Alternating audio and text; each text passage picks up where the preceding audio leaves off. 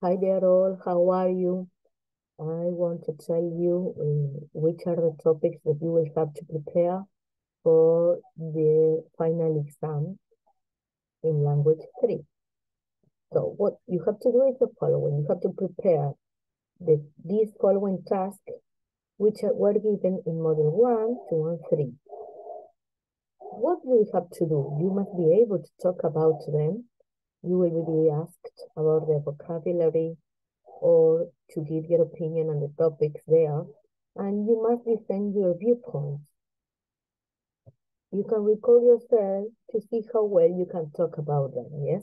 It is not necessary to send them the recordings to me. If you want to do, you can do that. But if not, I will be glad that you prepare yourself very well. And the topics included in the exam are the following: IKEA's award-winning flat pack refugee shelter. What do you think of refugees? Number 2, The Hobbit by Frederick Brown. Number 3, Little Red Riding Hood and the Wolf by Roald Dahl. And number 4, The Telltale Heart by Edgar Allan Poe. Remember that you must prepare all of them, yes? Because then you do not know which one can be eligible for you to talk about. With respect to the second term, you have the following topic.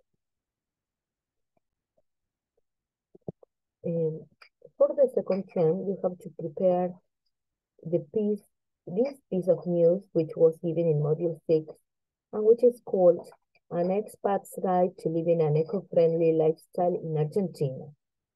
And you also have to prepare the following interactive sheet, which is about Rose Park. Yes. Again, you must be able to talk about them. You will be asked for the vocabulary and to give your opinion on the topics there. And you must, of course, defend your viewpoints. Remember that you do not have to study by heart, but you have to understand the text and then explain them. Yes? And when do we have the language 3 oral exam?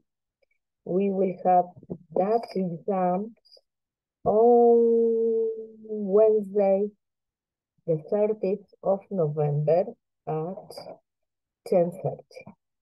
Yes? Well, if you have any doubts, please don't doubt in asking me. Yes? Bye-bye.